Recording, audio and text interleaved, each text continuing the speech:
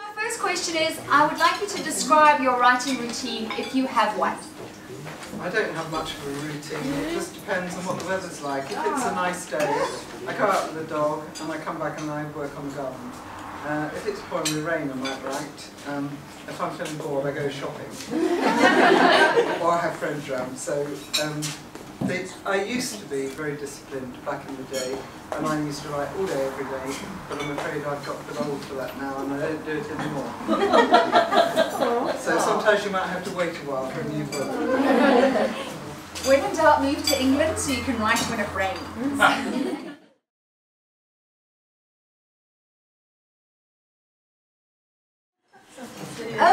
Was there anything different about the writing of this particular book compared to you? Yes, because I've set the two main places where the action happens. One is Hither Green in southeast London, where I lived between I was 11 and 16, where I was utterly miserable. I absolutely hated this place. My stepmother had lived there as a girl, and she insisted we bought the house she lived in and we went to live there. And we lived out in a sort of on a housing estate that there's kids who like, because there's lots of other kids and it's fun with trees and grass. I absolutely hated this place, so I felt that if I could set horrible things happening in this place, because I was imagining them when I was there. Funnily enough, I was left with egg on the face with this because I was invited by the library there, because I haunted the library, the local library as a kid. It was my place of safety. I went there to get away from my wicked stepmother. But as I was walking to it from the station, I was surprised that it had become gentrified around there, and it was really quite glamorous. And I was almost disappointed, you know. So, but anyway, I maintained the grimness because it's set during the war as well. So because there was a big station there, it was targeted by the Spitfire, you know, by the German planes and the bombs and stuff. So that added a bit of excitement. But the other place is Babbacombe in Torquay, where I live now, which since I've moved there, I've been so happy there. I mean, you've got the most beautiful bay. Tor Bay is just breathtakingly beautiful. There's cliffs, it's just gorgeous. The only drawback is there's an awful lot of old people, which also make me happy because I feel at home. But I look round and I think, am I in God's waiting room? But anyway, I decided to set it in both places, so that was what was different about this book. Lots of themes from your childhood recurring in this book. So. Yes, yes. I think, you know, probably need to see a psychiatrist. Writing does offer that service. Yes, it does. What is your daily word count target? Do you have something like that? No, I never ever count these words. And in fact, on Twitter, there's lots of writers who proudly tell you they've done 2,000 words, and I think, so what? I think if I've written 3 words that are good, okay. And some days I might write a whole chapter, you know, but I never ever count the words, ever, because I can't see the point.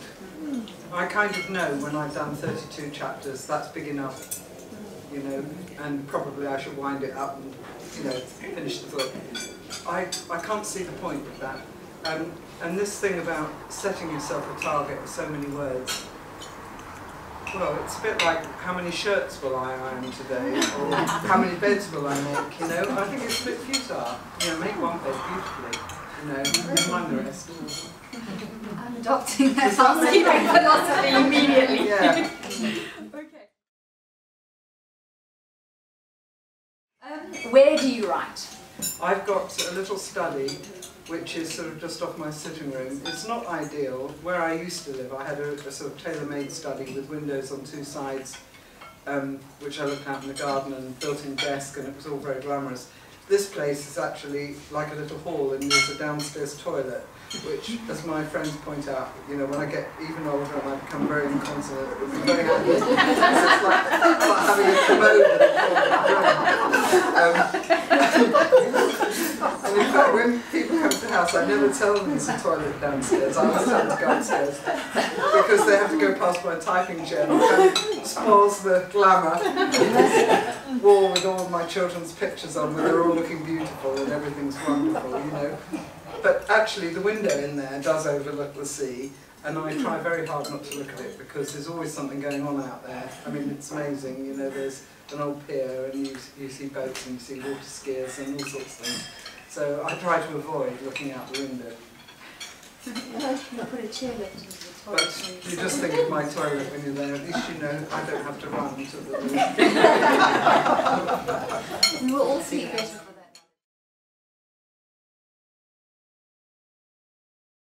that. Do you plot? No. No. I get some ideas about people, and then I just sort of think about the character and what they might do and what they're capable of doing. And you know, you'd be quite scared if you think of some of the things I think of. You know, a million ways to break someone's legs, or you know, set fire to a house, or no. But you know, I've got plenty of writing friends who've got post-it notes all over their office with different ideas. I don't do that. I just start and carry on, you know. And sometimes I have to scrap bits because it doesn't work. But that's the beauty of computers. You can go back and put something else in. Okay. Do you ever doubt your story or abandon your books? I've never actually abandoned one, but I certainly doubt every single book I write. Until my editor's read it, I never think it's any good.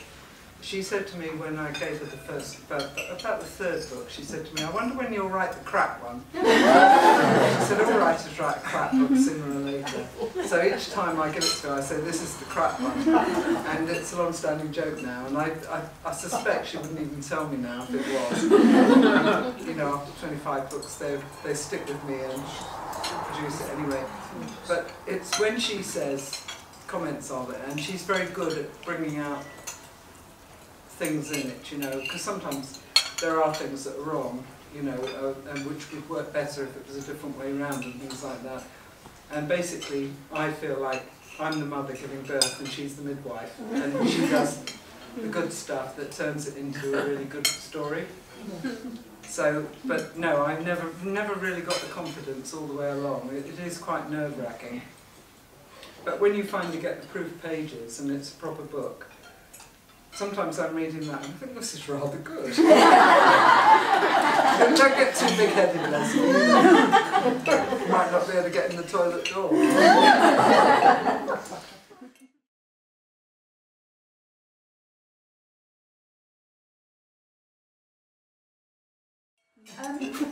When you wrote your first novel, did you ever think you would end up with so many? No, I don't think I did. Georgia, the very first book, I mean, it took 7 years to get it published, and it went through every major publisher, and I rewrote it again and again. And actually, the biggest success we had with it was here in South Africa. I don't know if any of you know that. You know, we're nice people. And you know, it's a mixed race girl, and people said to me, "Oh, it won't sell." They only had 3 black novels to show me. And I was appalled that at that time that was the way it was, that you know, that they weren't keen on. They didn't like the idea of it being set in the 60s in squalid surroundings where people keep coal in the bath and with a black person in it. They weren't keen on that. But I just ignored that because she was a musician and I was married to a musician during the 60s, and I know that most of the best musicians in the world are black men, and so you're bloody well going to have a black man. And if you don't like it, too bad. But my sister, bless her, who's, you know, she rereads it every year on her birthday because I gave Georgia the same birthday as her. That's her treat in January. She reads it again. But no, I never thought. I sort of was amazed. I mean, I sometimes have to pinch myself and think, when did all this happen? You know, how did all those books get done? But that was the start of it all, and I'm very, very happy. I still love Georgia. And there is a real Georgia that worked for me, and she's still my friend, and she's 50 now, and we always laugh about it. She says, "Oh, Mum, oh, Lesley, that book's so schmaltz." And she said, "I can't sing anyway." And I said, "Yeah, you've got the face. You look as if you could sing." Lovely. Okay. What annoys you the most about writing? Just the fact it takes so long. I mean, wouldn't it be great if you could just plug in the computer and say, "I'll have a blonde, blue-eyed heroine who lives in Bath, and she meets this rugged guy from Cape Town who's, you know, a ranger, and they go to somewhere up the Nile and have a torrid sex, and you press the button and it fills in all the rest. But do you know, a lot of people think that really happens, and an awful lot of people actually think that happens. Some stupid person said to me the other day, I don't know why you bother to write books, there's so many films out there. How do you think they get the stories from films? It is the length, because it is daunting when you start a new book and you've got to fill about 600 pages with something, you know. That is quite daunting. No pressure. I've done one page of the next one. Thank you. It's not very good either. You have 600 pages to fix it. How's that?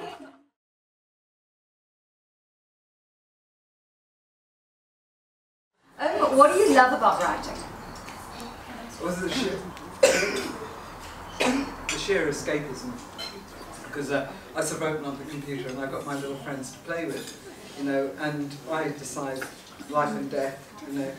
Right, I don't like you anymore, I'm going to get rid of you. You may be poisoned, you may fall off a cliff, you may be hung. And that's a great feeling, it's all powerful, you know. And sometimes they just make me laugh as well.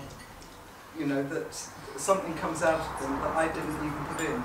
That they, by magic, this has come out. And a fine example is the next book's coming out in hardback, with the character Grace in it. I wanted her to be a bad person in it, and she was going to be a villain thing. But she spoke to me, and she didn't want to be. And she is a very strange character, but, you know.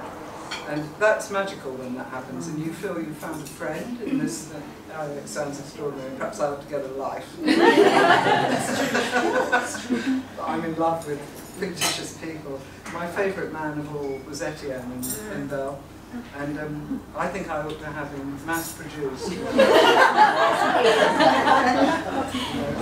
think I should start a business doing that. Etienne never writes. Order online at Lesley Pearse.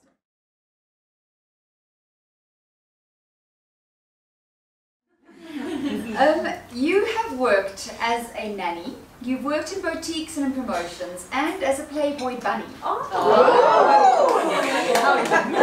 Legs are a bit fuzzy. Which career has helped you the most to write novels? I don't actually think any of those careers did anything for me at all, because I was a serial jobsmith, you know. I used to go from one job to the other, you know. I never took anything very seriously. I've taken little bits of things. Promotion work probably is the thing where, because we had so many laughs, we were working with other women, and, you know, whether we were working at the motor show and draping ourselves over Mercedes, and in the days where I was beautiful enough to drape myself over a Mercedes, and, you know, and working at the Bunny Club too, where, you know, you were an object of desire walking about, you know. Though I never felt I always felt a bit of a fraud, you know, that I shouldn't really be there. Those things are the things that are left with me, but I think it was the relationships with the other women when I was doing promotion work. I made so many good friends, and we used to have so many laughs. I mean, when we were working with drink, giving people drink, we would all get drunk. And so by the time the end of the day, and I think there's something about, for all of you women, I mean, we've all got friends that we've had wonderful misspent days like that with. And I think that comes across in my books. I think I like writing about friendship in books because it means a lot to me. Does that make any sense? So I didn't actually learn anything from my career. A few good friends along the way. Yeah. So.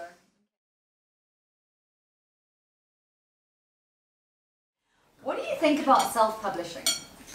Well, when I started, it was called vanity publishing, and I actually still think that that's what it is. I think that people are deluding themselves. I think there's a place for it, you know, that if you want to go ahead and you want to put something online, and yes, people are going to read it, but I don't think you're ever going to hit the big time with it. You're just going to be plodding away and getting disappointed that if you've written something that's good enough to send it to a publisher and they accept it, then you can count yourself as a writer. And if you can't, And that, you know, I mean, I know people who put stuff online that they haven't even checked the spelling on it, and it's just a disgrace, and it actually puts everybody else in a bad light in self-publishing. That's my view on it. I think that you need to get a mainstream publisher if you want to get anywhere. Well, I'm sorry if that disappoints some people saying that. I can take the bang over the head as I can.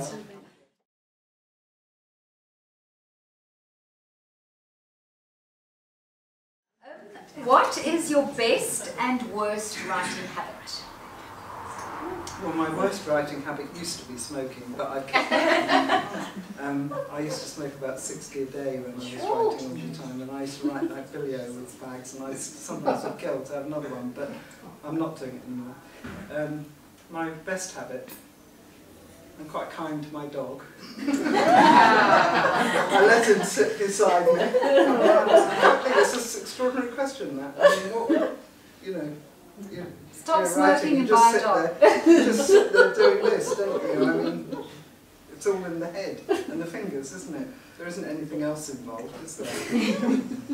Well, the toilets are. Then, yeah, or trips to the toilet or to the kettle to make a cup of tea.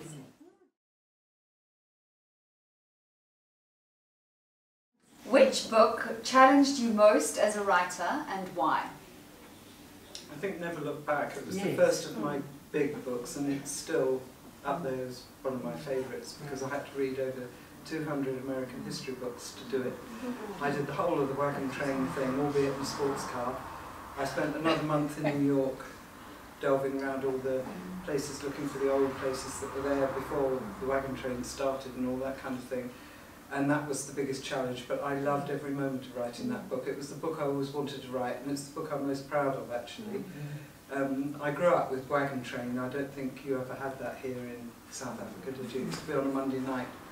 And it was stories about people on wagon trains. And I wrote a lot of the book from imagination, and when I got into the Midwest, it was just as I imagined, because I'd seen all those cowboy films and that when I was growing up. But yeah, I think that's the one that was the biggest challenge.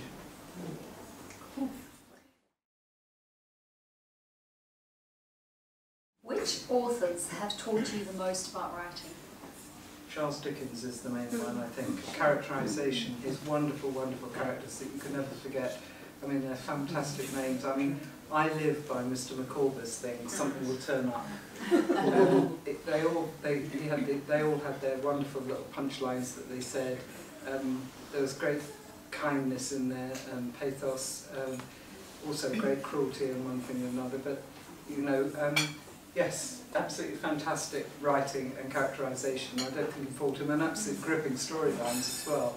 And they might be a bit old-fashioned now to actually read as a book, but you can see some of the films and still enjoy the magic of Dickens without actually having to plough through rather an old-fashioned kind of writing. I can't believe I'm saying that because I still read his books as books, but I know a lot of people find it too archaic kind of writing to read. Yes, obviously the guy.